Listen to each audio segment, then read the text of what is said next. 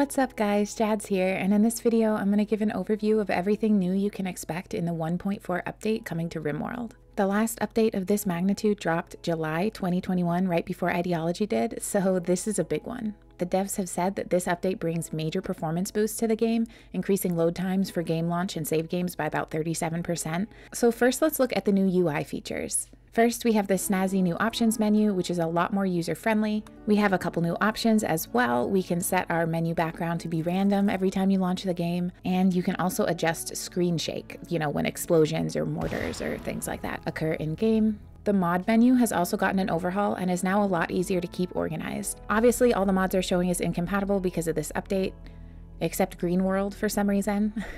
The devil works hard, but the RIMWORLD modder works harder. In-game, there has been a tile inspector added.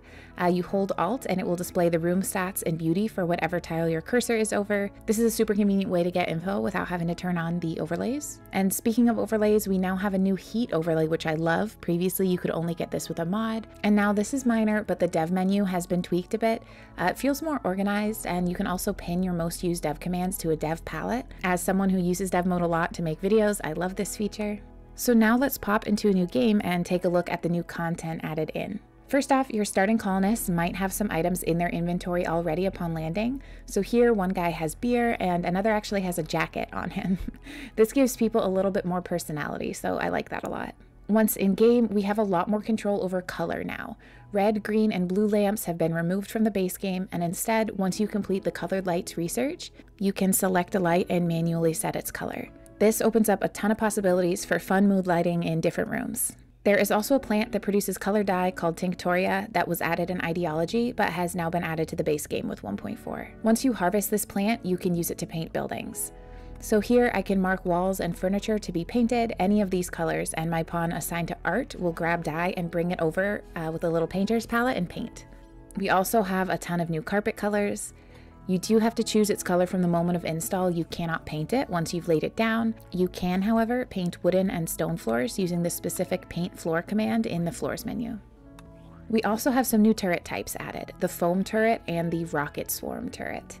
The foam turret will shoot fire foam to put out fires within its range. It has to be activated manually by a colonist. It's not automatic like a fire foam popper. It will spray out fire foam in the vague direction of the fire, and it will spray a slightly different area every time your colonist sets it off. Then we have the rocket swarm turret, which is a bit more advanced. Your colonist will manually fire it, and you select the target just like with a mortar. It has a fairly long cooldown time in my opinion though for how limited this range is. So I'm not sure if I'm a fan of it. I'd like to hear your thoughts about this new turret. There's also a new type of utility pack that can be worn and used by firefighters. It's called the Fire Foam Pop Pack. Your pawn wears it and can trigger it when near a fire, or if they're on fire themselves, to release a burst of fire foam. Another new addition that I think is going to make a significant difference to the way a lot of people set up their bases is that corpses will now emit rot stink gas as soon as they rot.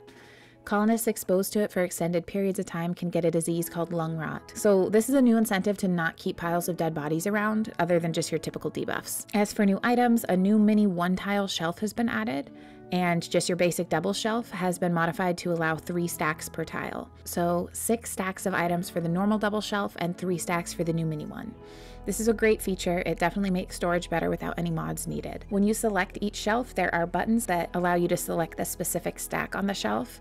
And you can also now link shelves into a group that shares settings. So if you change the storage settings on one, it will automatically change it on all the others linked. Now some cute little visual changes are that after you chop trees, a stump appears that can be chopped for an additional 2 wood. And damaged trees, brought down by an explosion or a fire, will appear as smashed stumps instead of chopped. There's also been a new hairstyle added, bald, finally. And there's also been a new room type added, a storeroom. There's also a new prisoner type called an unwavering prisoner. This is someone who can never be recruited, and this seems to exist essentially to encourage the player to engage in other unsavory prisoner-related practices other than recruitment. And you can toggle this off in the storyteller settings if you want. There were also a number of minor tweaks made to the base game without adding new content. I'm not going to list them all here because some of the tweaks, are very difficult to show on video, but some noteworthy ones are that pyromaniacs will now get a buff from being near fire, whether that's a wildfire, torches, campfires. I love that. Pawns can now rearm turrets while drafted. And then we have that ascetics won't get a debuff from eating nutrient paste.